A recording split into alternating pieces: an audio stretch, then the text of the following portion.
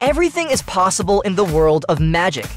The delivery man unties the bow, casually tosses it, and then alternately kicks his feet to transform the dinner plate into a briefcase. He walks into the lobby, transforms into a high-class white-collar worker, blends into the crowd, and manages to get his boss's signature.